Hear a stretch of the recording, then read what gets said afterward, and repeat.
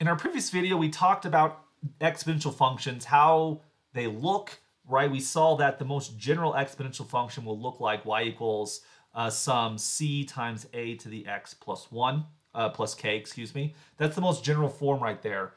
And how adjusting the base and the scalar and the shift affects the graph here. We want to kind of reverse this process now.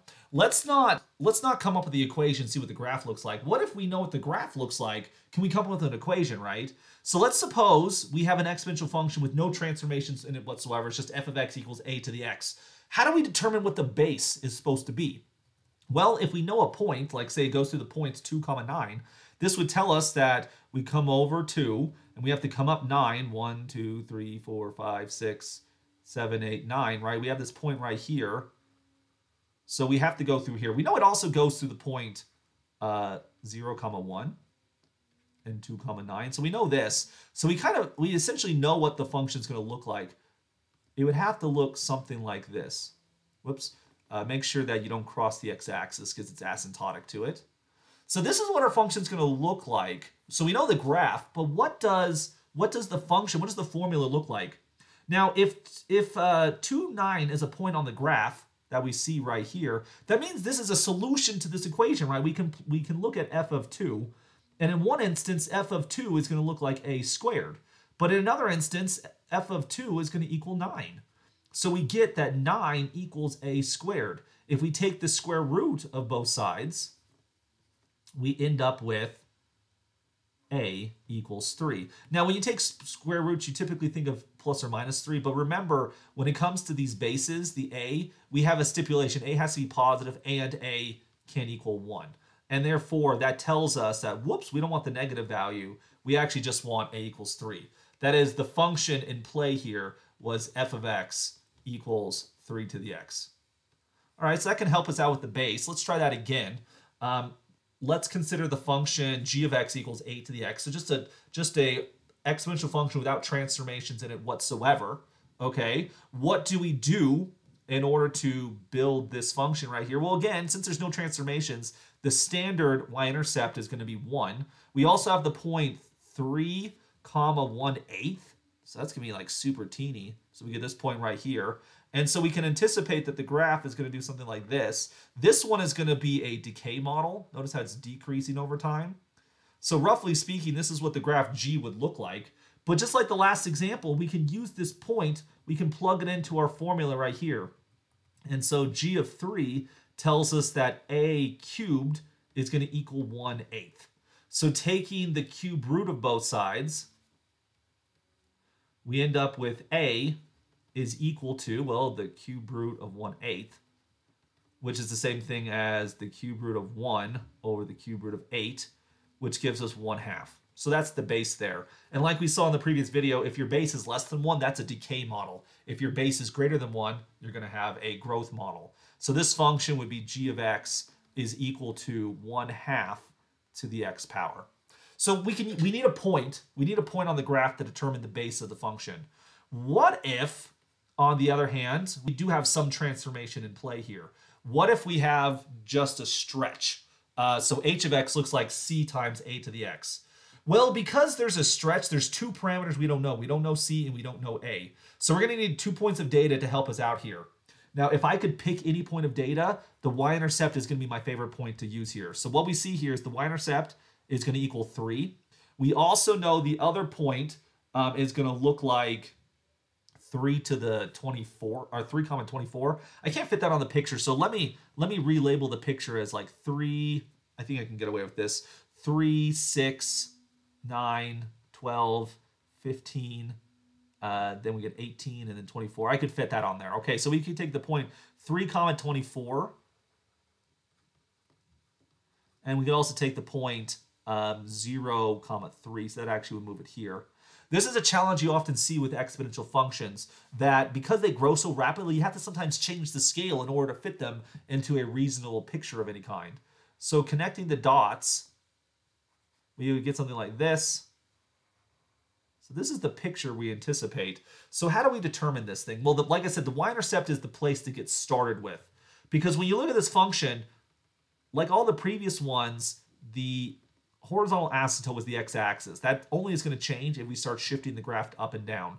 So I want you to examine what's the distance. What's the distance here between the asymptote and the function, right? With the y-intercept, I should be saying. What's the distance here between these values? Because it really turns out this is going to help us determine what the parameter c here is going on here. So I'll come back to that into a little bit, but if we were to plug in, if you plug in your y-intercept into this function right here, what you see is the following.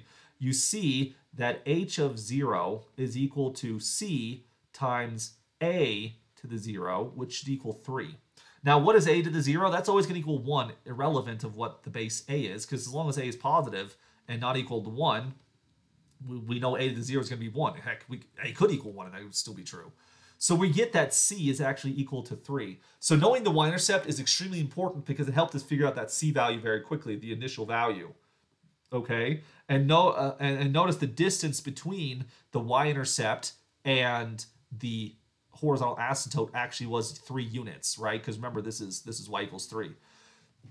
So from there, we now learn that our function has the form h of x is equal to 3 times a to the x.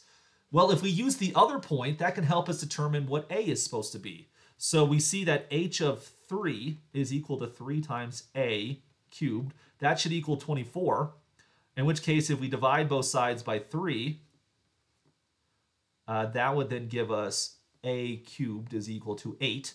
And then taking the cube root of both sides, we end up with a equals 2.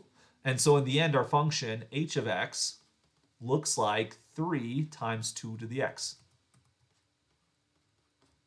So we were able to figure out both the vertical stretch and the base of this exponential function using the points provided.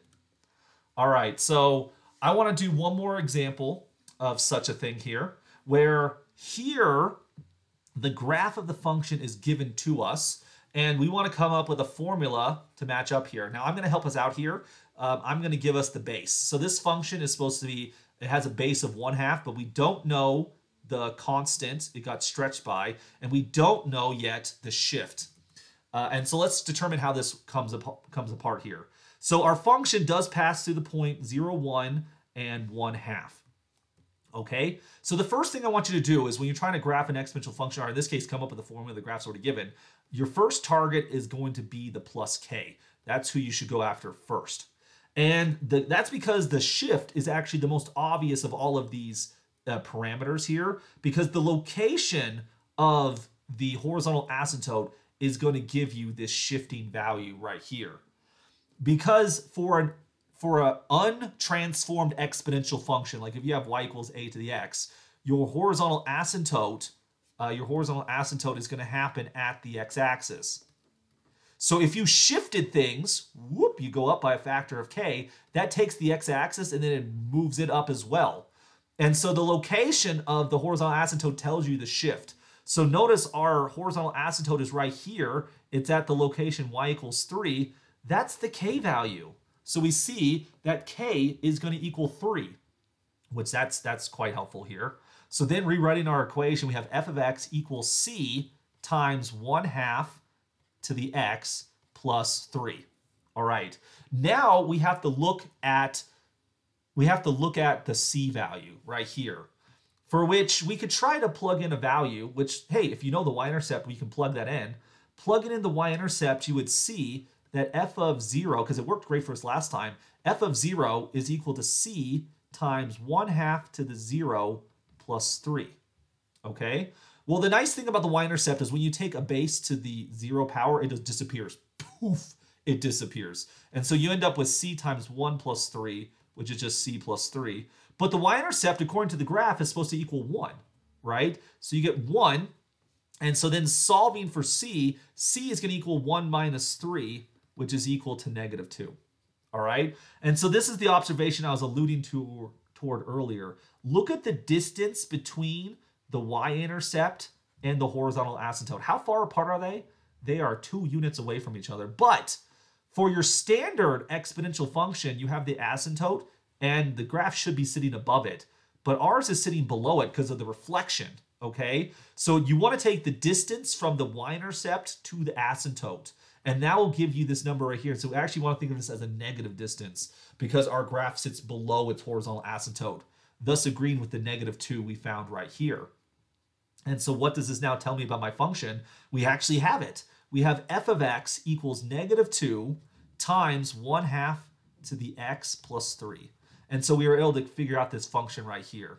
Now you'll notice that on this example, I provided to you the base, but on the other previous examples, I didn't provide to you the base. We had to solve for it. So really, if we wanted to do the whole enchilada, we'd be given a function like f of x equals c times a to the x plus 3, plus k, right? And by the steps we took here, we are able to determine the shift just by the location of the asymptote. We're able to find the scalar c by looking at the difference between the y-intercept and the asymptote.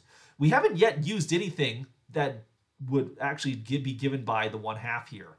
So that's where actually this third point, the second point, excuse me, comes into play here. If you were trying to compute that, you would plug in the point 1, 2, you would get f of 1 is equal to 2, but it's also equal to c, which we know to be -1/2, times a to the first right, plus 3, for which, okay, what's going on here? You could subtract 3 from both sides. You're going to get -1 is equal to -2a, right? Divide both sides by 2, and you get a equals 1/2. So we could have actually figured out the base. I didn't have to tell it to you. So it's like secret, secret, secret. Oh, we found out that it's supposed to be a 1/2. We can solve for it. And that's because we used the value a equals 1. All right, but what if we want to use a different point?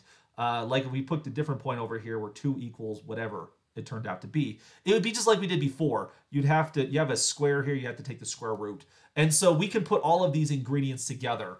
If we know basically 2 points on the graph, particularly if we know the y-intercept, we know the location of the horizontal asymptote, and we have any other point on the graph, then we can take our function y equals c a to the x plus k, and we can come up with a formula that will match that exponential growth. And this can be done for any exponential function under the sun.